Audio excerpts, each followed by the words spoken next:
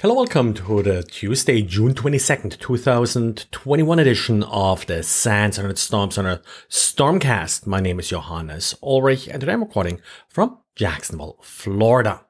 Today on Tuesday at 10 a.m., Jason Lamb and I will be essentially repeating a talk that we gave at RSA, but a little bit an updated version, of course, by now, dealing with distributed web applications and some of the security threats to them.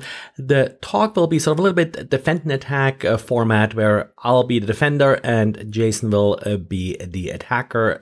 A link will be included in the show notes. After its attack against Colonial Pipeline, the Darkside ransomware gang, of course, made news big time, also talked about disbanding itself, but at the same time, impersonators of Darkside are now springing up, according to some reports, emailing to companies ransom notes, of course, without backing them up with the actual ransomware. Remember, Darkside did encrypt the data, and at the same time also threaten the release of the data. Of course, the release of the data is for some companies as critical as not having the data accessible anymore. So these impersonators, they're skipping straight to threatening the release of leaked data without actually encrypting any data. And that's probably here the giveaway that you are dealing with an imposter. If you still have access to all of your data, nothing is encrypted and you're getting an email claiming that the Darkside ransomware gang did breach your network. Don't lose too much sleep about it. Maybe take a quick check, making sure that all looks good, but you hopefully do that anyway as part of your normal operations. And if you are actually the victim of a ransomware attack, always double check with some people that are dealing with these ransomware gangs more routinely. Law enforcement would be one resource here, for example, to make sure that you're actually dealing with the group that they're claiming to be. This is important because, of course, the group's behavior, their likelihood of actually relinquishing a key in return for a payment, that all depends on the actual group that you're dealing with. And yes, there's a lot of controversy whether or not you should pay, but if you made a decision to pay, you probably want to make sure that you're paying the right people.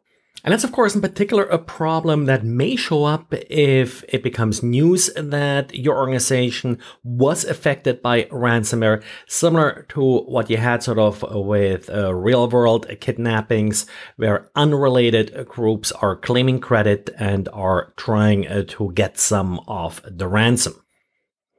And Bitdefender is reporting that the latest version of the Tesla Remote Access Toolkit, or RAT, is, yet again hitching a ride from COVID-19 news.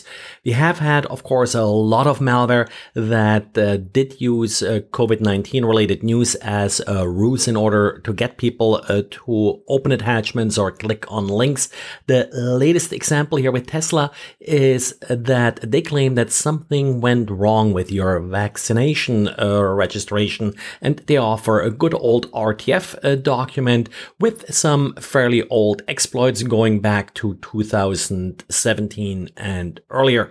So nothing really all that terribly dangerous if you're reasonably well patched. But at the same time, watch out for these attachments and probably best to never let them reach the user.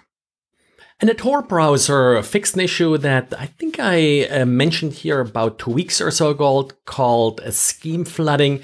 The trick here is that an attacker could attempt to get your browser to open URLs that start with various schemes like Skype : or Zoom : and the like, and enumerate software that you're running on your system, and with that fingerprint your browser, and breaking the anonymity of Tor. So update your Tor browser if you're using it.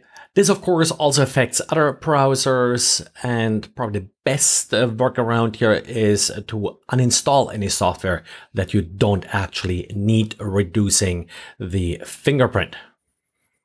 And then in other updates, we got the 6 vulnerabilities in Schneider's PowerLogic devices, and also an update for Autodesk's AutoCAD, in particular AutoCAD, of course.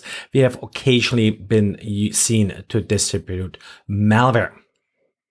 Well, and that's it for today. So thanks again for listening. And if you have any feedback, please let me know. If there is something we should change, any news that I missed that I should have covered, just use the Internet Storm Center's contact page.